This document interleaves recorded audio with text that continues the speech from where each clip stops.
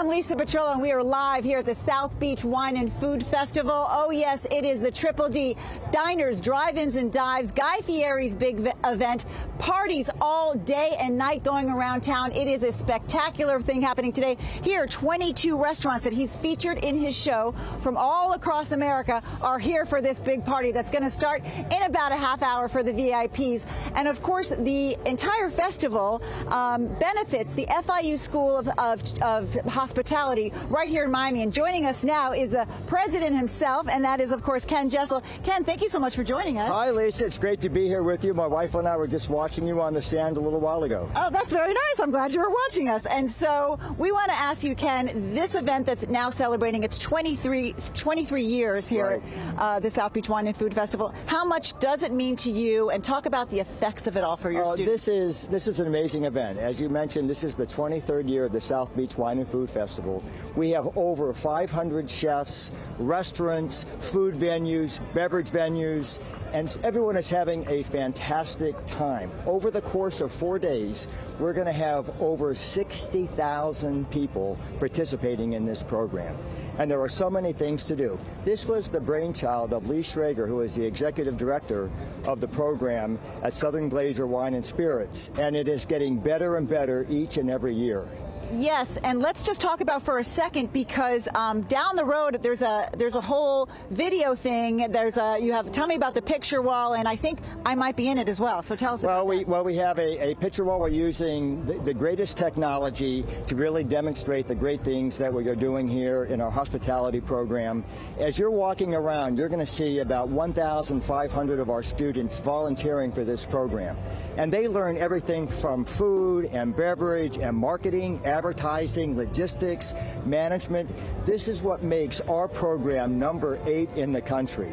And in terms of impact, this has generated over $40 million for FIU School of Hospitality and Tourism and Management. And we invest that in our program, we invest that in our students. A lot of scholarships, program support, and it's truly amazing. Through the years that I've been covering it, you see the students backstage, back behind with the chefs. You see them also in marketing. You see them at all the cocktail events. You see them. You see them everywhere, and there is no better learning experience than doing it with the very, very best chefs from around the country. It truly is amazing. And when you think about the number of people participating, the economic impact for this community is tremendous. I estimate it to be about $50 million just from the 4-day festival. When you think about all the money that's coming in, the hotels that are involved, the restaurants that are involved, it truly is amazing. So it's a community event. Let's talk about connection with future jobs for these students as well. They're meeting the best chefs and entrepreneurs from all over in the food industry. They're meeting the best, they're working with the best, they get the best jobs because they are so prepared. Wow. And so for you yourself, a little bit of work and fun, or this 4 days has got to be exciting for you to see your community? I will tell you, it's work, but it really is fun and work. I'm having a great time here, and it's great interacting with all of the visitors and the friends of the university, but more importantly, all of our students that really make it possible. Day in and day out, over the course of a year, they plan for this event. And I was going to say, so the planning starts, Yvonne was telling me, who works for you, kind of right after the festival for the next I try to give them 1 or 2 days off and then get right back into it, because it truly is a monumental event. When you see all of the different venues that are set up and the way that we do it, you can imagine it's a full year preparation. So quickly, the kids that are involved in all part of it, what is the biggest major as far as in your school right now in hospitality? Well, hospitality really is a general type of degree, but I think the food and beverage is the largest component of our major. Thank you so much, Ken, for joining us, and we'll see you around when the party gets started tonight. We're going to party a lot tonight, Lisa. All right, enjoy the night. Thank you so much. Well, now we're going to thank you. We're going to go to a little video of a party down the road a few hours ago called Foodie Con, and that is with Neil Patrick Harris, the actor, and he's gotten together with a bunch of influencers and foodie people to talk cocktails, and this is what the world is about now again, just getting together with these big influencers.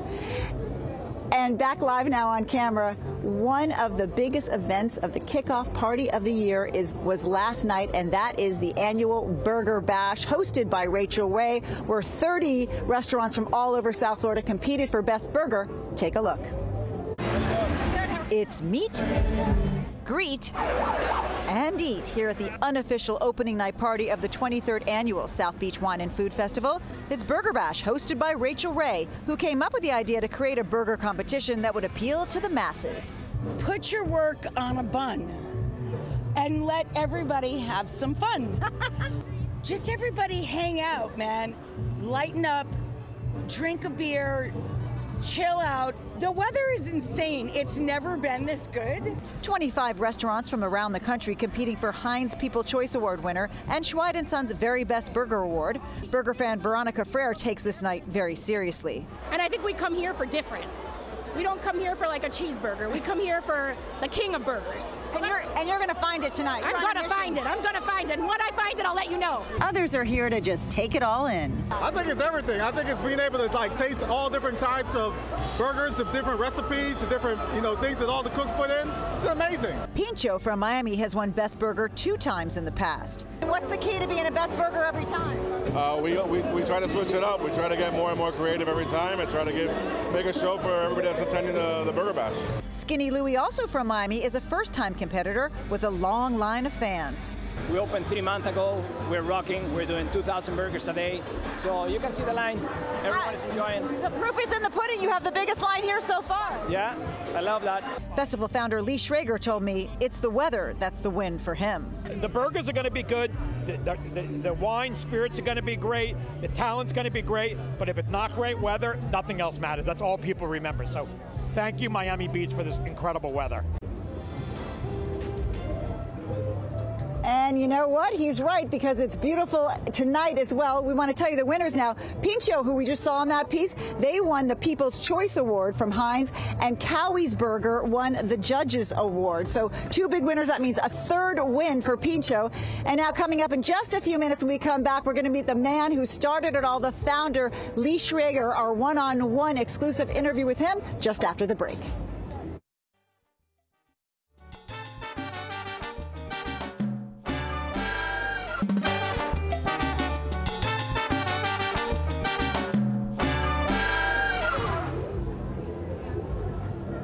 Well, what's the South Beach Wine and Food Festival without a little bit of taste of the town? Well, we are sticking with this whole beach thing and heading a little north down the road for a wonderful restaurant called Ocean Social by Chef Tristan Epps. Take a look. It's easy breezy oceanfront dining here outside the iconic Eden Rock Hotel on Miami Beach. At the helm of Ocean Social is Trinidadian-born chef Tristan Epps, who was formerly executive chef at Red Rooster. He says the vibe is in the name. So us having like one of the only really ocean view restaurants, the vibe is really just, it's really chill. It's like you're hanging out in your backyard with a bunch of friends, and your backyard is the beach. But don't be fooled by the relaxed ambiance. His cuisine is seriously chef-driven. Epps, who was recently named the James Beard Foundation semifinalist for the Best Chef South Award, uses his roots and experience in travel as the backbone to his seafood-driven menu. We want to meld in all the cuisines that kind of come and make up Miami, right? Those Haitian, those Afro-Caribbean, the Latin American cuisines that really kind of pull Miami together. So speaking of Afro-Caribbean, it is Black History Month. How important is it for you to kind of educate people on some of these concepts? I mean, I feel like it's my life's work, you know. More and more, we're starting to kind of educate ourselves about how Black history food and Black food really is American food, and how it's really melded into and created the wealth that is American food and cuisine. During this week's South Beach Wine and Food Festival, Tristan is co-hosting a dinner with 3 other top chefs here at Ocean Social. I mean, this is, for chefs, this is our Coachella, right? This is our time where we know a bunch of other like-minded people are around. People are really open to food, great wine, great conversation.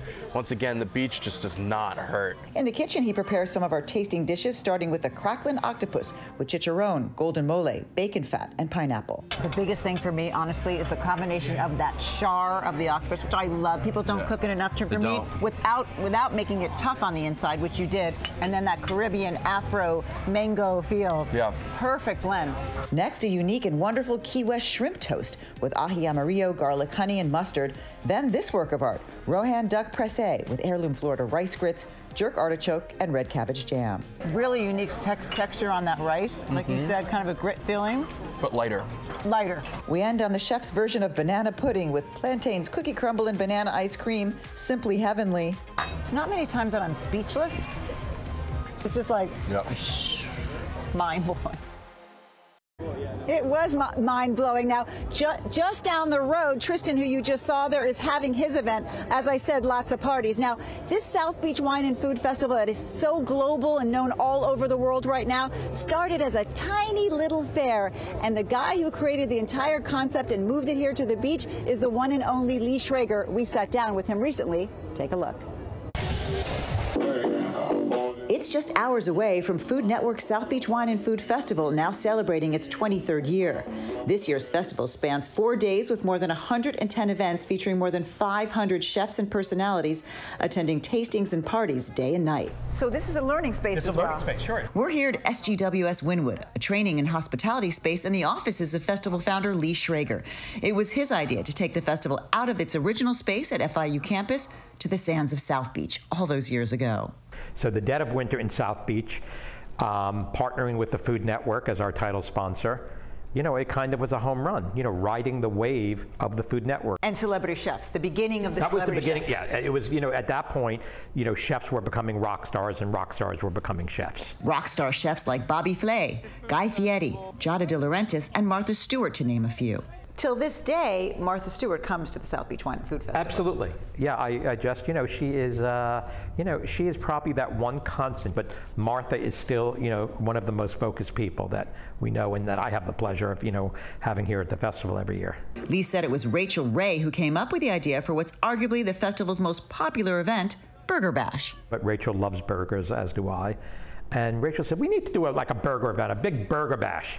I said, okay, and that was it. It was her idea, and we kind of ran with it. But aside from the food and fun, the festival is truly about giving back. To date, it's raised more than $37 million in support of its mission to eat, drink, and educate for the FIU Chaplin School of Hospitality and Tourism Management. Lee credits the chefs and personalities who donate their time and talent. It's the only way that the festival has survived for 23 years and continued to raise funds for the Chaplin School of Hospitality by, you know, by, you know, surviving off the goodness of others like the Bobbies and Rachels and Tylers and Guy Fieri's and people like that. We have never, ever paid talent. How does it really benefit these students? Well, first and foremost, it benefits them by the opportunity they get to work alongside these chefs, by the winemakers, by the distillers coming in. So to work alongside of them, I can't begin to tell you how many people get jobs from this. First-hand experience with the best of the best.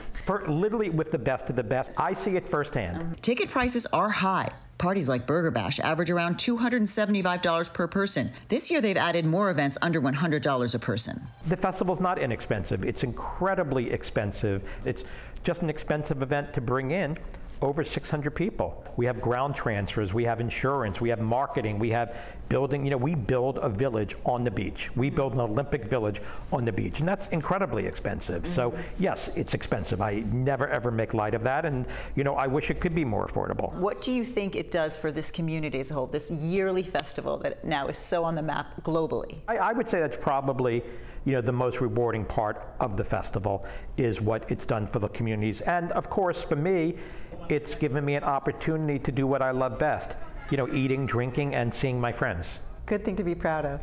Indeed. Certainly a lot to be proud of. Now we are outside at Tom's Barbecue and Deli from Memphis, Tennessee, where he's making up some mean beef brisket sandwiches. They are smoked beef, they are barbecuing. That is Adam right there, along with 22 other restaurants that Guy Fieri has in Flavortown has featured in his big TV show. Take a look at the sandwich right here.